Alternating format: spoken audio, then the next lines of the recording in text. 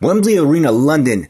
George Groves improves his record to 20 wins, 2 losses, and 15 KOs. He has now bounced back from back-to-back stoppage defeats to Carl the Cobra Froch with a 12-round unanimous decision over Christopher Rebrasse, who drops to 22 wins, 3 losses. This victory crowned George St. Groves the EBU super middleweight champion and also wins him the vacant WBC silver super middleweight titles. George Groves now becomes a mandatory challenger for WBC American champion Anthony Durrell. Anthony Durrell told BoxingScene.com that even if George Groves were to win the title, were to win today, he still would not get a shot at Durrell's belt.